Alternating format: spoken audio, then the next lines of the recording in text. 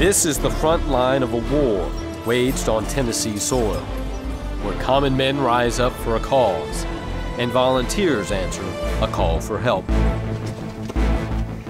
The enemy is Geomyces destructans, a fungus that thrives in cold environments like caves, and the cause of a deadly disease that is killing bats by the millions: white nose syndrome. White nose syndrome is still a very new disease. There are a lot of things we don't know that we wish we did. What they do know is the fungus lives in caves where bats hibernate for the winter. With body temperatures that drop to just above the ambient cave temperature and immune systems that are suppressed to conserve energy, hibernating bats are perfect targets for the fungus.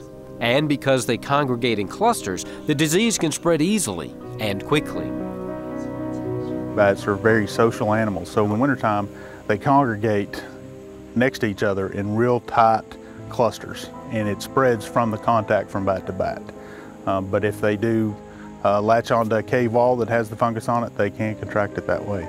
It invades their skin, and it causes them to arouse throughout the wintertime much more frequently, and ultimately it causes the bats to starve, and they die.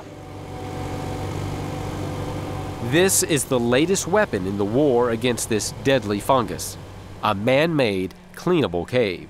This will allow us to actually clean a cave and remove the fungus in the cave from one winter to the next, and hopefully that will minimize or hopefully eliminate the likelihood they contract it from the cave itself. White nose syndrome is about a 3-year scenario. We have year 1 where we find it, and it's really not until year 3 where we have the mass mortality where you lose 90+% of the bats at a particular site.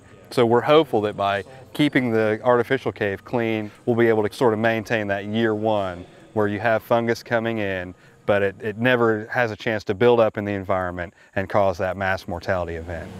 The cave, built by the Nature Conservancy near an existing hibernation cave in Montgomery County, is the first of its kind. There have been other artificial caves built to house bats specifically, but this is the first artificial cave designed as a hibernation site. It's a bit more of a challenge from an engineering standpoint.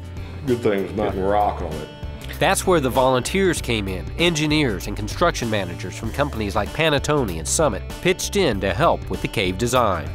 A lot of the guys spent a ton of their own personal time. We would squeeze in meetings in the middle of the day after hours to make things happen. The challenge was creating a cave that's functional, cost-effective, and able to be replicated. After many hours of work, they decided to use a modified concrete box culvert, typically used to allow water to pass under a roadway. Basically, a big square concrete pipe cut into sections that were prefabricated and hauled to the site. It was highly modified. We had to close up both ends, and they had form liners that we put in it, which created a texture in the concrete, so the concrete wasn't smooth, so that the bats had some purchase to grab a hold of inside. It's like Legos, but they don't fit as perfectly. We put the bottom pieces on, and then we started setting top pieces on, although they did meet up pretty decently. We had some grouting and some adjusting to do in order to get this thing to seal up airtight and watertight so that it would create the correct environment. In order to make this bat cave work, you've got to be able to keep it the right temperature, and that's done by controlling airflow. Cool air comes down through the entrance and settles through the cave. There's a vent at the upper end of the cave which draws any warm air out.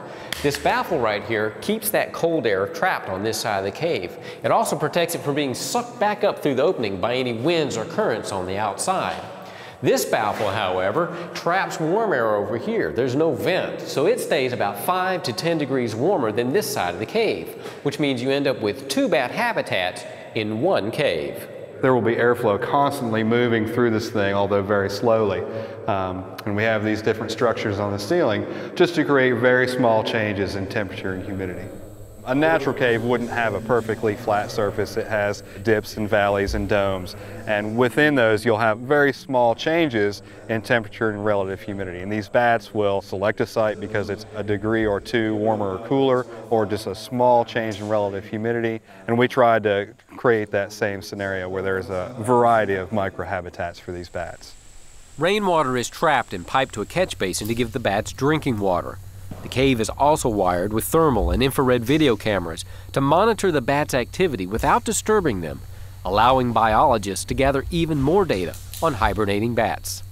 During their hibernation period, bats are really sensitive to human disturbance and really disturbance of any kind. So even if they're not moving, if they're warming up or cooling down, we'll be able to pick that up on camera. Ultrasonic bat calls are being broadcast to help entice bats into the cave. So far, bats have flown in and out, but it will probably be at least a year before they begin living there. In the meantime, biologists watch and wait, hoping for the best. If this project is successful, we'll be able to save, thousands or tens of thousands of bats just at this site. And if we sort of are able to prove these concepts, we can treat this as a pilot project and build these things everywhere. I'm Ken Tucker on Tennessee's Wild Side.